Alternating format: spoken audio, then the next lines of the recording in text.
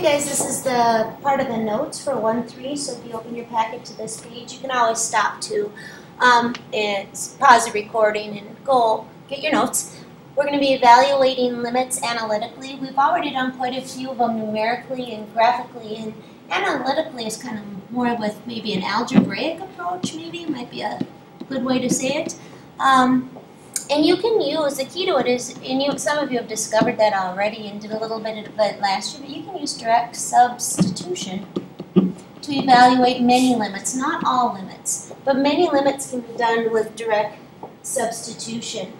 In particular, when we talk about constants and linear and polynomials, there's some rules that apply, so I'm going to put them down the way the book gives them, but then I think I'm going to explain them a little differently for you.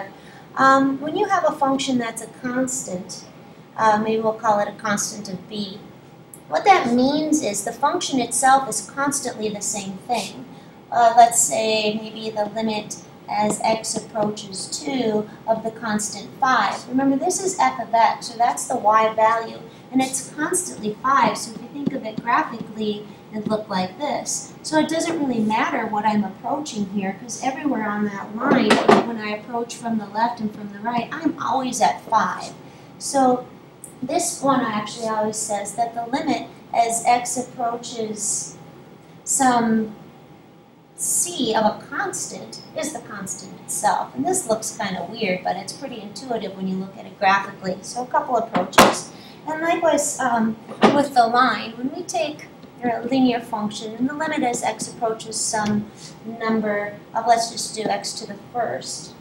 And that's pretty intuitive also, because let's go throw that on here. Let's say the limit as x approaches maybe 3 of x. Remember, this is my function. It's a line that looks like that.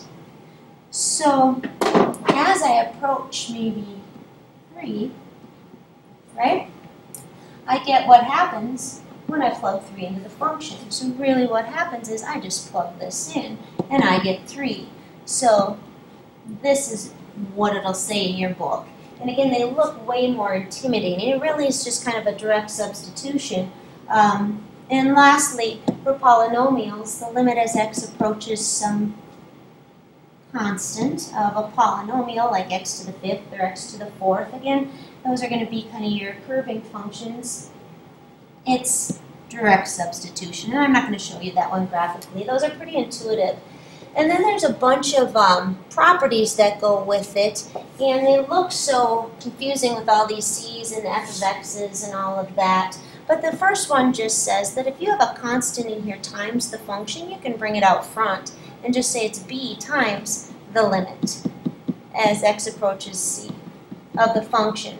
Well, if I define it up here like they do in the book as being L, it just means multiply the limit. You might be saying, I don't get what that means. It means this. If you have the limit of 2x as x approaches, who cares, 5, you can bring that out front. You don't even need to, it's just going to be 2 times 5, it's 10. So these aren't, I'm going to go through them very quickly because once you apply them, it's really easy. Again, when you're adding two functions that have two separate limits up here, like L and K, or even if you're subtracting them, you can just add and subtract their limits. Same with multiplication. Same with division. Just with the division, again, if you watch that denominator, your K cannot be equal to 0. And lastly, same here. If my limit of f of x is L, and I'm taking it to the nth degree, I get L to the nth degree. And you might be saying that this looks like crazy stuff, but I'm going to take it out of all its ugliness and kind of combine a couple of them together. All it's saying is, if you have some function, let's say x squared plus 3x plus 1, and again, I've got some addition in here, I've got a constant right here, the whole bit. You really could break it apart, and let's say x is approaching 2.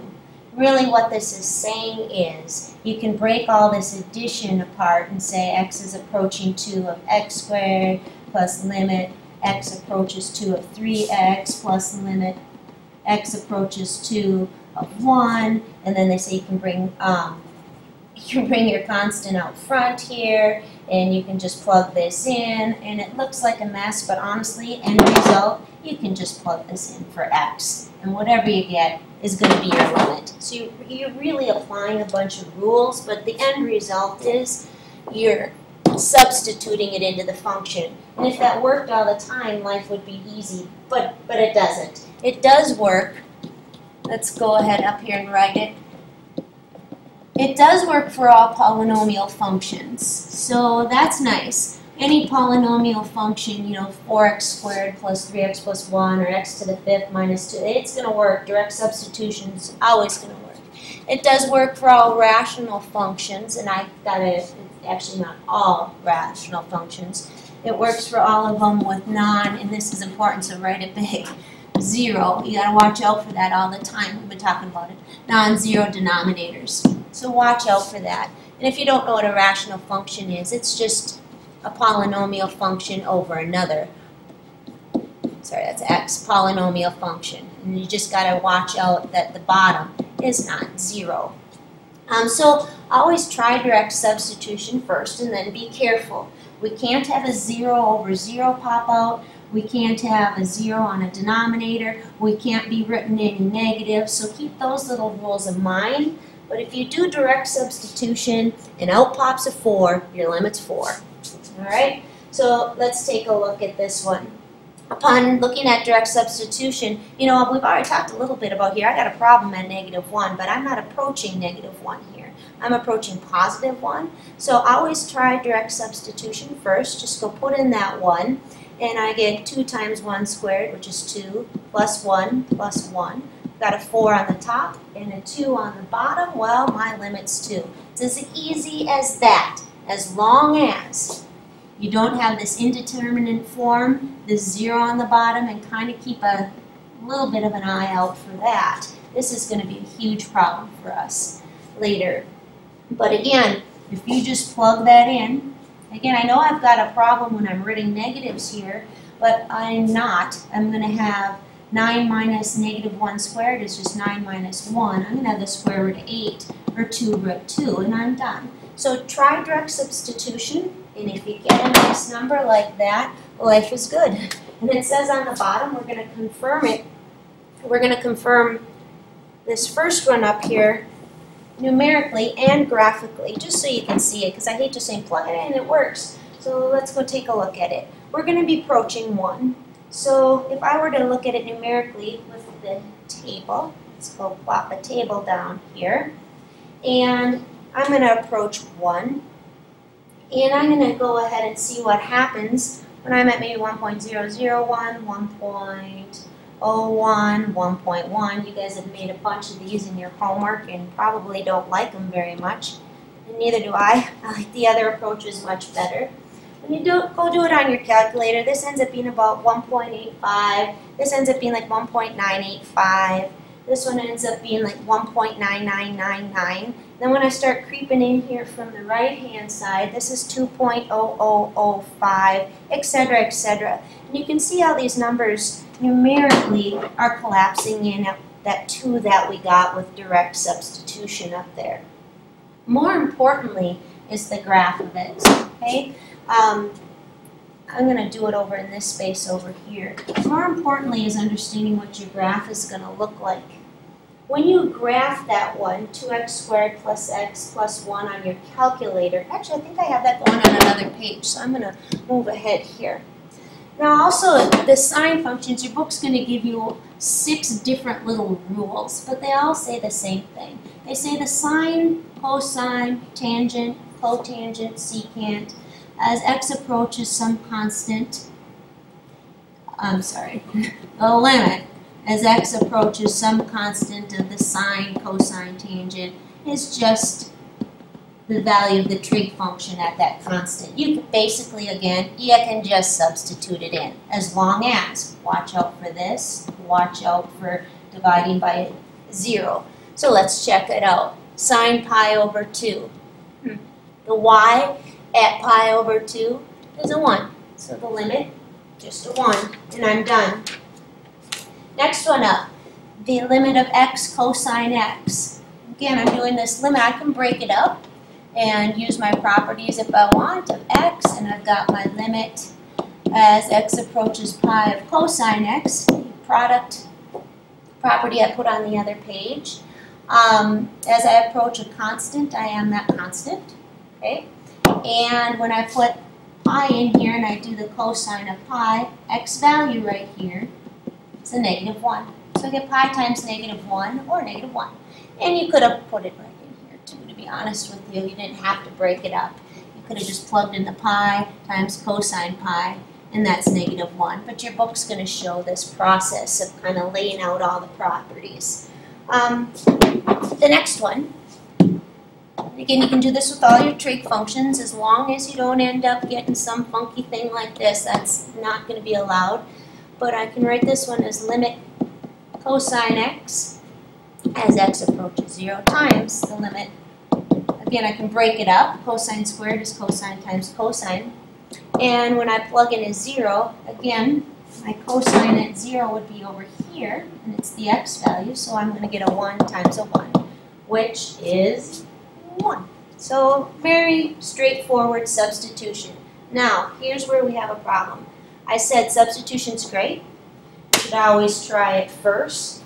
But when it results in this, remember we talked in class about how this is called an indeterminate form. You might be thinking, oh, it's 1 because it's the same thing over itself. Or, oh, it's undefined because there's a 0 on the denominator. That's infinity because there's an infinite amount of zeros in 0. It's really what we call an indeterminate form. We can't determine what it is. It's not 0. It's not 1. It's not infinity. And we don't know what it is. Right? It can't be determined. So we got a problem when that happens down here. So there's some good things that you can try. Okay? And the first thing to do when you get an indeterminate form doesn't mean we can't figure out the limit. It just means direct substitution is going to fail. So a good thing to try is to factor and simplify. And if they factor and you get things to simplify, you might be able to work it on out. The other one is if there's a square root involved, okay, we're going to try multiplying the top and bottom by the conjugate. And we'll talk about conjugates here in a second in case you forgot what they are. So down on the bottom with the examples, and it looks like I've got about 2 minutes left on this. I'm going to move it up here. Whoops, grabbed it. Hopefully I can get through a couple of the factoring ones anyway so we can get a good start on those. Down on the bottom here, when I go and I try my direct substitution with a 5, I end up with 25 minus 15 minus 10, which is 0. And on the bottom with the 5, oh, can't have it. So the first thing I'm going to do here is try to factor it. And you'll note the top factors. This is why I said you got to be good at your factoring. Your top factors into x minus 5 times x plus 2, and your bottom is x minus 5. And you'll notice I get these to cancel. We talked about what that meant a few days ago ahead of its time, and I said graphically that causes what we call a hole in the graph. And later we're going to even give another term for what happens there. But the direct substitution gave me this indeterminate form, so I'm taking another route. And really what that means is the graph of this agrees with the graph of x plus 2 everywhere, but when it's 5. So I'm going to go up here and say, really, there we go.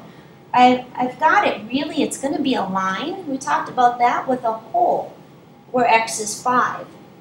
So it agrees everywhere. So there's going to be a limit here of 7. And we're going to put it graphically in class tomorrow so you can see that being backed up. Same here. I've got a problem when I put in 1. I get 0 over 0. Can't have it. So what I'm going to do is try to get rid of that x minus 1 on the bottom with some factoring. So I'm going fast here. I have 30 seconds. So I've got my difference of cubes there. X minus 1 times x squared plus 1 times x plus 1. This is why I told you you had to be good at factoring those differences of cubes. And I'm taking my limit. You shouldn't drop your limits until you substitute in. And I'm going to notice this cancels. This is helpful for me. What that means is there's a hole in the graph there, but the graph of this function agrees with this one everywhere, except there's a hole. Okay, I'm not making the exact one, but there's a hole there